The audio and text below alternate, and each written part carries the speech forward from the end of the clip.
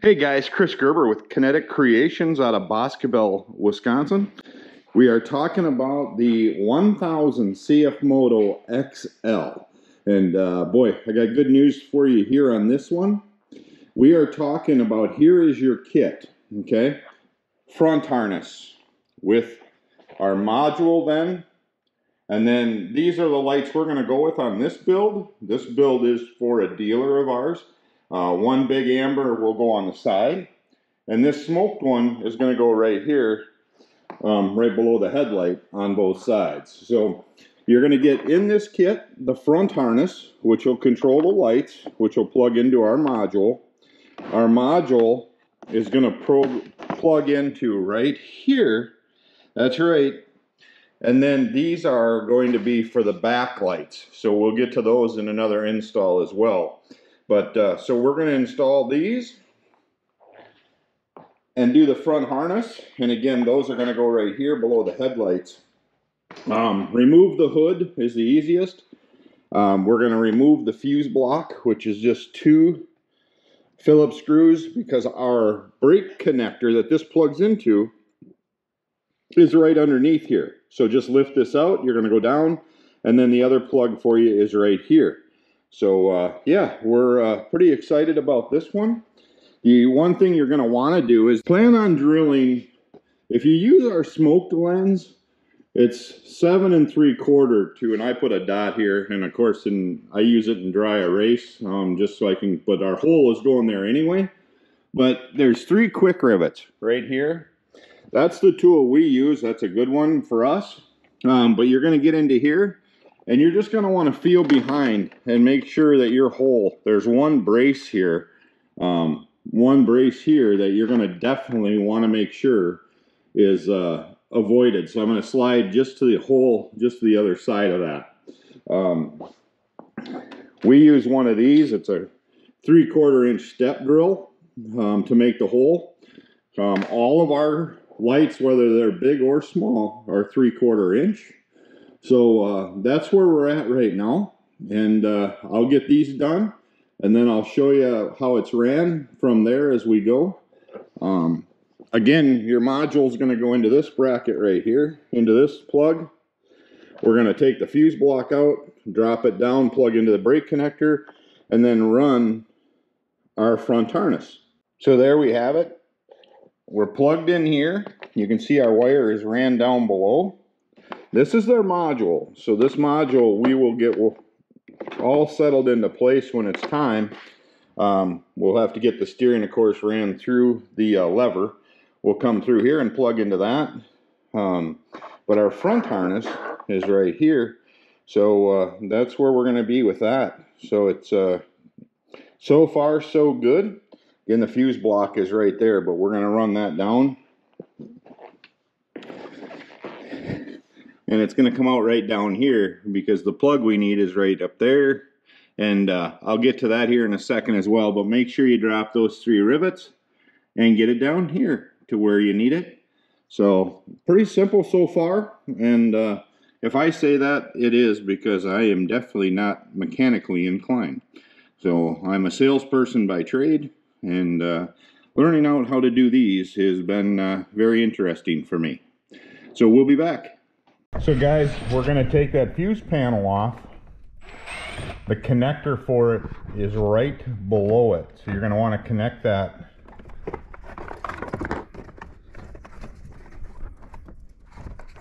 Fish around a little bit. Yep, you gotta kind of work around and look for it.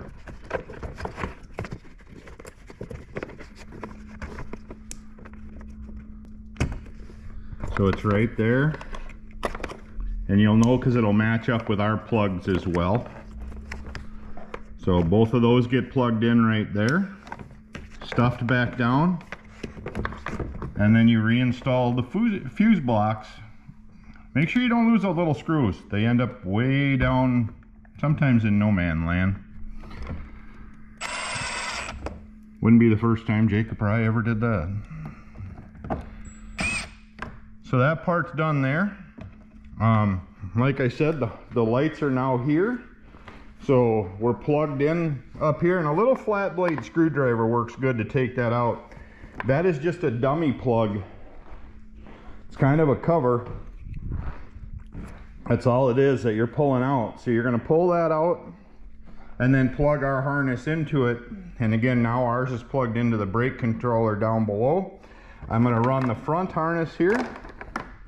We can get rid of that into our junk pile. All right, guys, so the best way to get to run your harness, which is sitting right here, is to take these two 10mm heads out, and you can get down, and you're going to want to feed them both. There's a hole on each side right there, which then will bring you right to our lights here. So you're going to hook up those, and those are hooked up, and you're going to do the same to the other side. Now remember, ours come labeled. It says CF Moto 1000, and here is the front left. It's going to say that, and the other one's going to be front right, and you're going to run them as you're sitting in the vehicle. And so there you go, it goes down that hole, and then it comes right out here.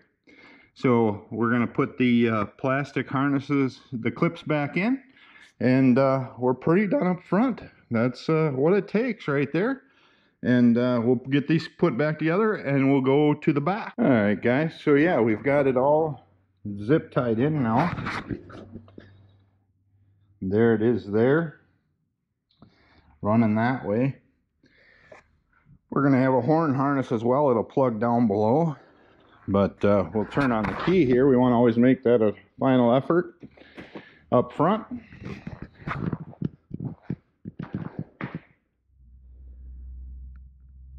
So as you can see, we have a problem. So it was on, I put it in, so now I will figure out what's going on there, and we'll be back. All right, guys. So yeah, it was just unplugged and back, but there you go, is what it looks like from the front. Again, 6 LED lights there, the square, the round on the corner, and there. So again, you're going to take the fuse panel off, run our harness. You're going to plug into the 2 plugs right down here, and you'll see, because they'll match our plugs as well. Our module will come in here. We plug into our front harness here. All we're going to have in back, and it shouldn't say all, we have to get there, but you're going to have these 2 things for the back. So we'll show you that next, and then we'll do the lever on the column, and then we'll feed that through to the harness as well, and it'll be done. So we'll get back here shortly. All right, guys, so we're going to take the side panel off, and as you're going to see, we're going to be up here to take that Phillips off. There's a 10 mil that we have to take out here. That bolt comes out of there, and we'll just slowly keep working on it here. Again, always set your stuff aside there.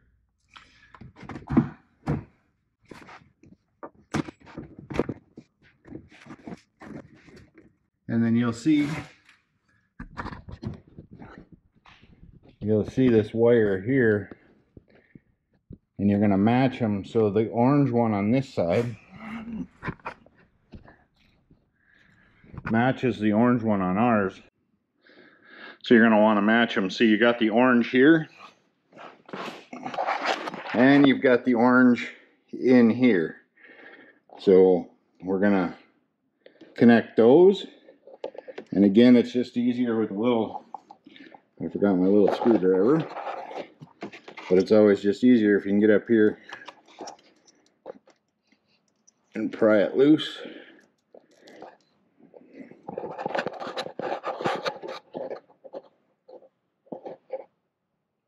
Hi, yeah, this is what it is, but it's easy.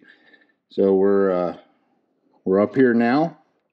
And basically it was just those Phillipses that you saw, and then that 110 millimeter to get to this plug. You're gonna unplug that, unplug the butt connector, and you don't have to take the whole panel off. It's just that back corner. And if you have a little screwdriver, is always handy. And old deck cushions are working great around the shop too.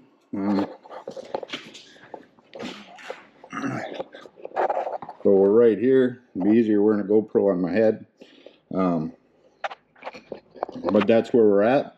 I'll get that connected and then I'll show you. So yeah, here we are now. As you can see, here's that.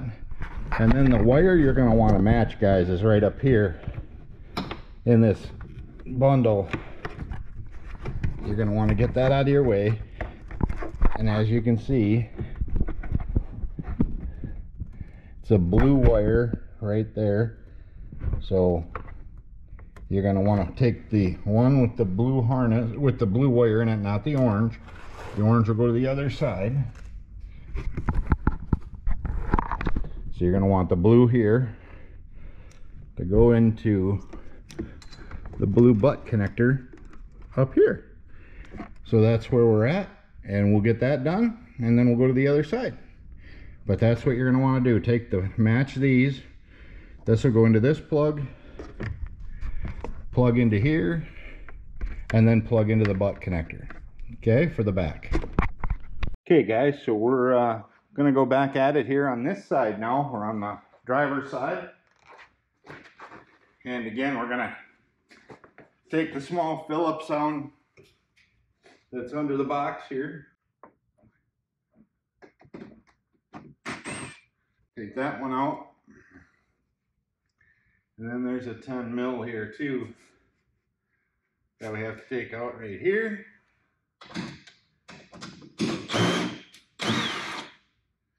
Okay. And then one Phillips that'll be right on the box side.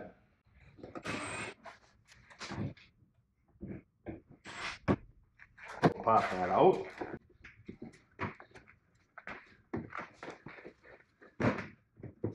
That's all the farther we should need to get to it. Tucked up in here. You're going to want to get that down. Got my small screwdriver again, but you get that out, and you're going to just plug ours in. And there's another connection up here then that you're going to make. That clicks in. Then you're going to look for your butt connector up here. And it is the orange one, which is the orange one we have. So you're just going to put that butt connector together up in here. And that's going to be it. So that'll be the plug and play. If you want to look down here, be the same connections then that you had before. As we did, you plug in, and that's where we're at. We're in the back. We'll get that all sealed up, and we'll be good to go. Again, thanks for watching. It's a 23XL CF Moto 1000. So appreciate you watching, and it's a good install. So thank you. Well guys, there we have it. The signal, the running lights are on, so we know we've got that part correct, and we verified with Jacob as well. So again, if I'm doing these installs, you definitely have no problem there, but want to make sure you locate those right. Again, the lamps are 3/4 inch holes to put in. Either one, doesn't matter. All of ours are 3/4, so that makes it simple. We're on the corners there. Again, our harness is zip tied down here, and then you're going to put your two pieces in the back by just removing the panels. Again, it's one Phillips there, 10 millimeter. Pull it out far enough to drop everything. One butt connector, unplug, and then plug into both. So CF Moto 1000 2023 XL. turn signal installation. So our next step now, we'll move on to the lever that'll go on the column that we have designed a mount for. So looks pretty sharp. I like the camo. You can get CF Moto had our dealers that carry us for us. Prairie du Chien in Prairie Motorsports, and then you've got Jay's Power Center in Reedsburg, and Sint Moto Sales in Dubuque. You can get our kits at. So that's where they're available as well. And very good install, very easy install. This is why Jacob does what he does, takes them apart, and he designs what I would consider, after knowing him for as many years as I have, the best signal kit on the market. So we appreciate it. This instructional video will help it make it a whole lot easier for you. And if you have any questions when you're doing your installs, contact us either via Facebook or KinnetticKreations.com, and I'll gladly talk to you over the phone or walk you through any issues you have. But that's where we're at. Now we're going to install our lever. It comes with a bolt to replace the factory one and another bolt for the top. We used factory holes to do this. You'll need two 10mm wrenches to take off the pinch bolt on the bottom.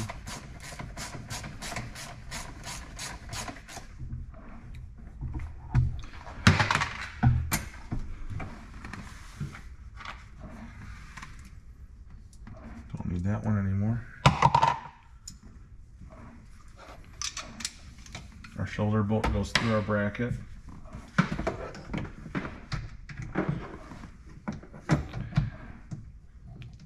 And Jacob, not only these are local, but you're also having these powder coated locally, correct, too? Brackets aren't local. No, the powder coating, no. Yeah, the powder coating's local. Yep. So we try to do that. So we put our pinch bolt back in, and then with a 3/16 Allen wrench, you want to fish this bolt up through the bottom, through our bracket, and tighten the nut down.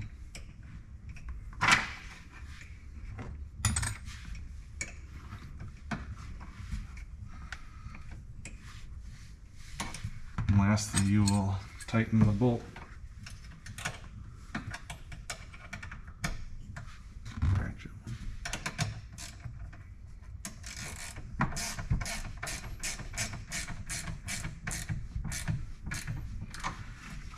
And our bracket's on. You can still tilt up and down, and the bracket fits like a car. And the cable will stuff in the dash, and we'll follow the factory harness in there and plug it in down below to the switches. Or the connector for the switches. Yep, and we'll do that in a second. Connect our lever to the vehicle. Easiest way is pop this guy out.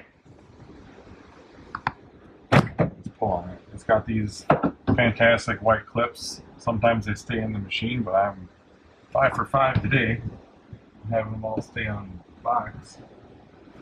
So the horn switch connector will be next to the ignition switch. They plug them into the back of the switch links. So that one is right here. It's got a baby bluish, light greenish, kind of weird color wire. And your turn signal switch will be up in this one. So you want to unplug it from the back side. You can always pop them out too if you want.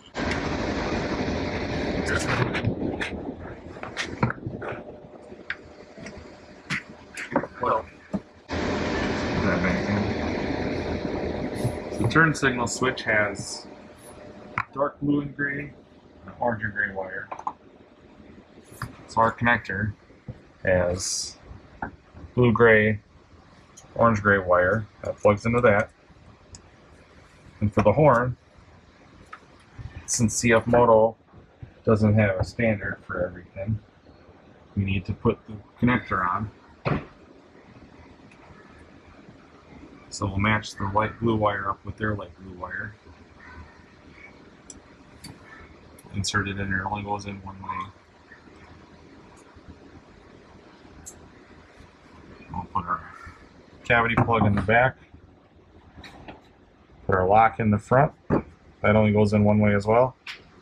Lock it in place. You can plug it into there. Make sure it latches.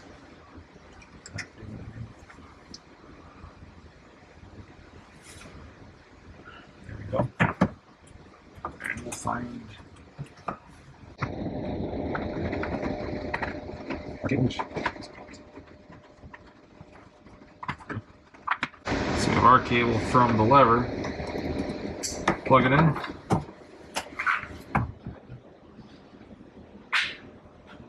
Test the lights. Right.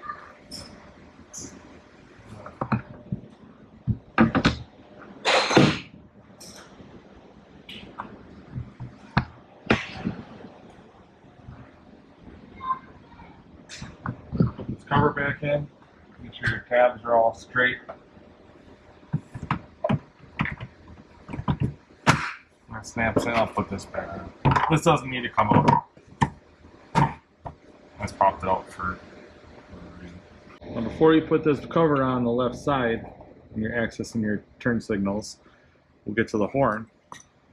Our kit comes with a little cable that adapts to the factory harness and a horn. So here's the connector. You gotta pry up on this little tab. This is one of the hardest connectors to unplug. So here's the horn connector. It can be a pain to unplug. Stick a screwdriver up in there, pry the clip up. Pop the little guy out. Our harness simply plugs into that.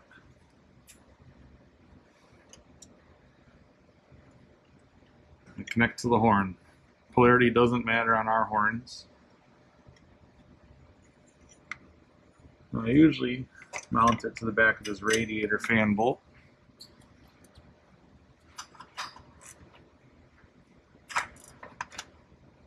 So I'll mount this to the back of the radiator fan bolt. See a 10mm socket or wrench, or ratchet wrench, or whatever your preferred method is.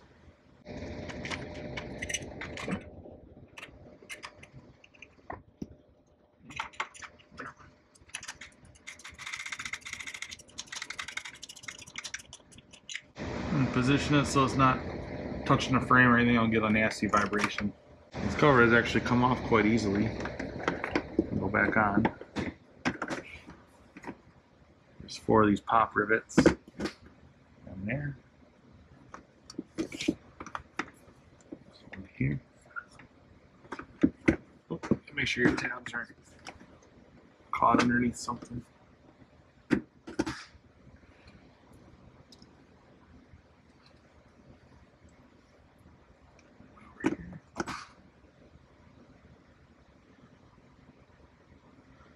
One right here. So on the CF Moto UForce 1000, we have our turn signals installed. Our only glitch is the DRL module. So right now when you turn on the blinkers, it cancels that light, which is fine. So on the CF Moto UForce 1000, we have the blinkers all wired up. The only possible issue we have is the DRL module. DRL module sees the blinker signal, so it shuts off like a car does when you have your blinkers on. But the way we have it wired for easy installation, cancels when you hit the brakes. Also, when you hit the brakes, the indicators come on. Now what we can do to get the DRL module to quit acting up like that is down here, this connector, which actually is the same connector that we plug into up front. We can trim this orange wire and this blue wire.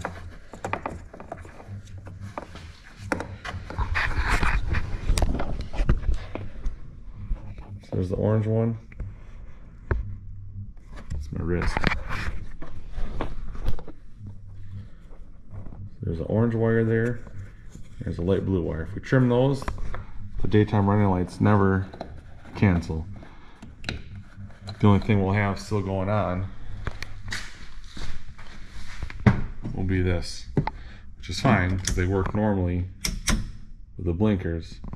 They just come on with the brake lights.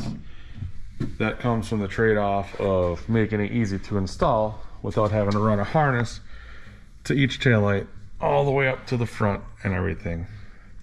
Now they do have this connector on it, which is also on the UForce 600 and the Z-Force 950 trail. And it's got wires running from here back to the trailer lights that are separate from the taillights. The only difference is, for some reason, they put it back here, and I have no idea why they would do that, when on the other ones it's actually under the hood or on the firewall, so that we can plug into that and control the taillights independently of the front lights. Good old CF Moto with doing things different, one model to another. So for this machine, since there's no ambers in the headlights like there are on the UForce 600, the C-Force 600, and all the Z-Forces, this is just how this kit works for now.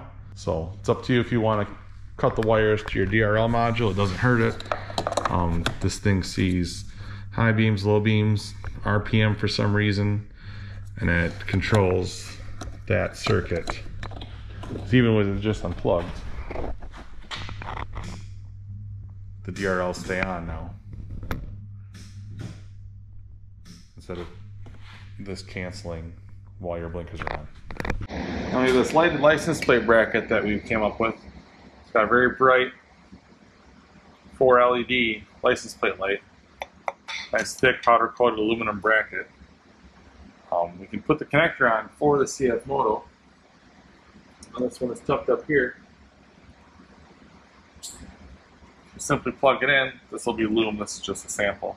For mounting this license plate bracket, best bet would be to get some clamps that would clamp to this bumper on this machine and sit right about here. That way the plug-in reaches, you can see the license plate and it's still lit. And when you open the box,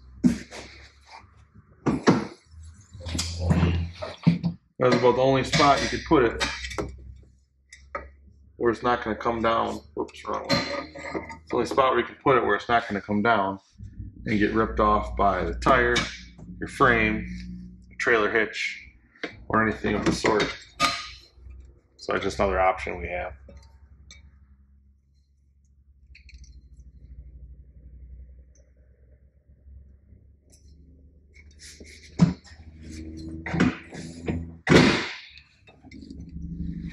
Yeah, right there.